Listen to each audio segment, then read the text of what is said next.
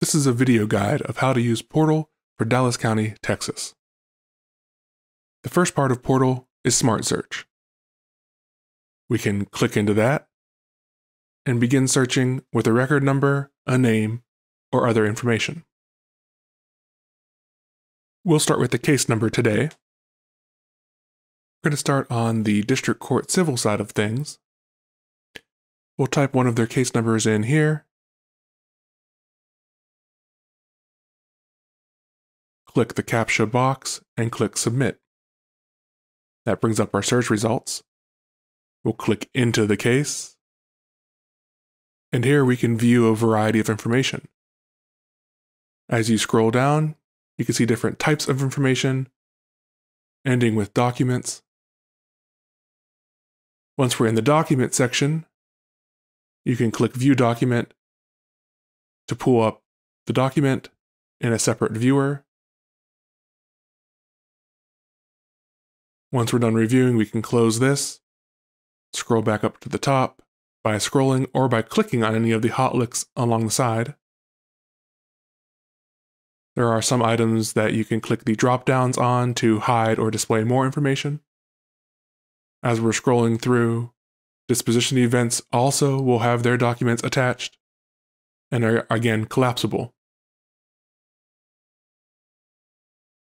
Judgment amounts are also attached to their event in Portal. Scrolling down, we'll see events and hearings. If a document is attached to an event, it will also be linked here. Service events will also include their service information, including service dates, anticipated server, and any comments that were entered in. As we continue to scroll down, we'll see hearing events. They'll have the hearing date and time, and a cancellation reason if canceled, or if the hearings are heard, it will show that result here. Continuing down, we get to the financials section. This section will show the different transactions that were on the case, and the totals related with each transaction, and the total amount on the case. At the bottom, we're back to our Documents section, and you can always click back to top to return to the top of the case result. Clicking Smart Search will take us back to the search window. This time we'll search for a party. We'll use the same case we were looking at, just searching by party name. Make sure we'll click our CAPTCHA box and click Submit.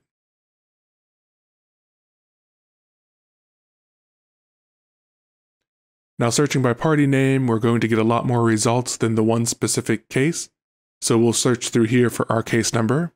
We know it was a 2022 case, and that case number is 08847. So we'll scroll down, and here it is. And it takes us right back to where we were when we searched by case number. Going back to Smart Search, we can hit the advanced filtering options. This will allow us to filter by a certain court, civil, criminal, family, probate. We can also filter by the type of search we're going to do. So if we wanted to have an attorney's bar number, we could search for them that way. If we know it's a business name, we can search for it that way, and a variety of other things, including case cross-reference number or party name.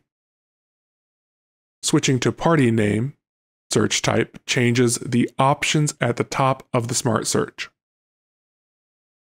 So you'll notice now we have a last name, first name, middle name field, and a suffix field. Before we just had one general Smart Search box. If we want to go back to that general Smart Search box, we'll scroll down and change our filter back to Smart Search. Now we're back to that single Smart Search box. The next option we're going to look at is the Search Hearings option. Notice here we have a bunch of options to look for court dates. We can search by certain locations, by certain hearing types, This could be if you wanted to see hearings on a certain case or a certain party, or we can search by courtroom, and here we can select our courtroom, and we'll select a date range. In this case, we'd like to see all the hearings in the 194th next week. We'll enter those parameters and hit submit. Depending on the size of the docket, this could take a long time to return. This one returned over 200 hearings and could have returned more, so our search was not precise enough, but will give us the first 200 hearings for next week. If we'd like to go into any of these, we can click on them and it will take us to the case information page. Now, since we're on a felony case instead of a civil case, we have a few different options, mainly the charge and bond settings and bonds section. If we click charge, it will take us down to that section of the page where we can see what the charge is. Right below that is the bond setting. We'll click the caret to expand the information and see a little more information. Further down, we'll see the bond information. Again, we'll click that caret to expand that out and show us more information. We can also downsize that caret if we need to condense the information. Continuing to scroll down, we have the events section and the financial section, very similar to the civil cases.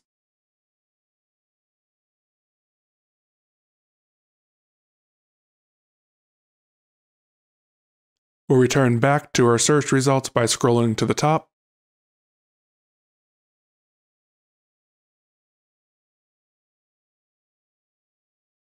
And clicking Search Results.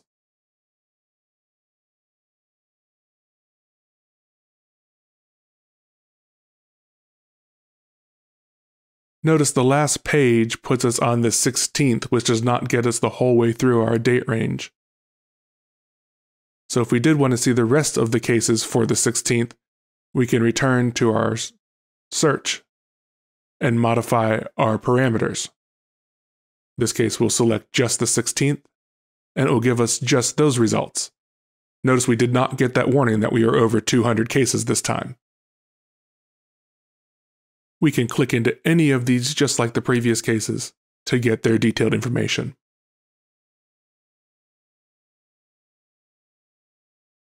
We'll grab this party name and do a search by that party name next. We'll click the upper left button to get back to the home screen. We're going to search hearings again, but this time I'd like to search all locations for all hearings, but I'm going to search by an attorney's name. So we copy that attorney name out of their last case.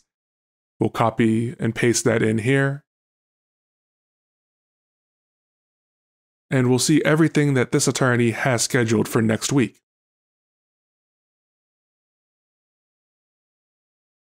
Searching by attorney name.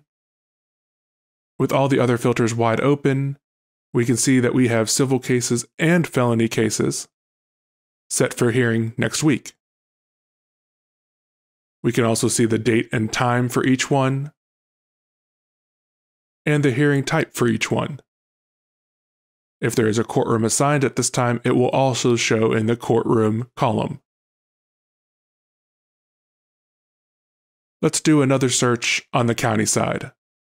We'll do a misdemeanor search this time. We'll do a smart search by case number.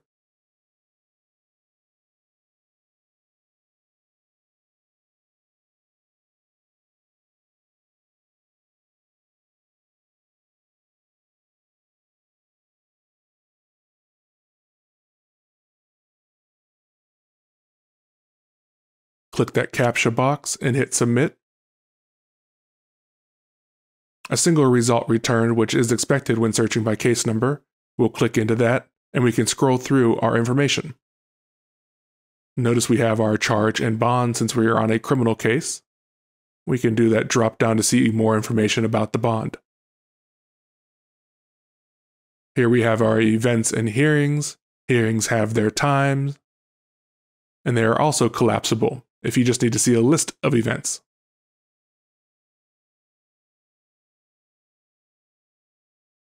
We can do the same kind of search with the defendant's name. So we'll do a smart search and put our defendant's name in here.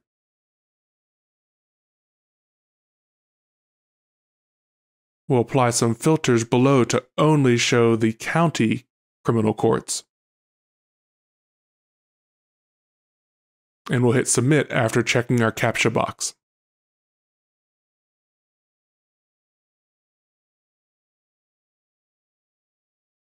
The first result shows at the top is the oldest result, and if we scroll down and over a few pages, we'll see the results we are looking for.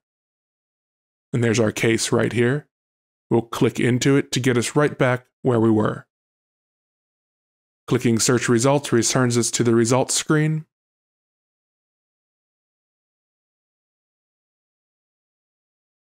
Where we can see all this defendant's cases. We'll click the Dallas County, Texas Court Portal button again to get back to the home screen.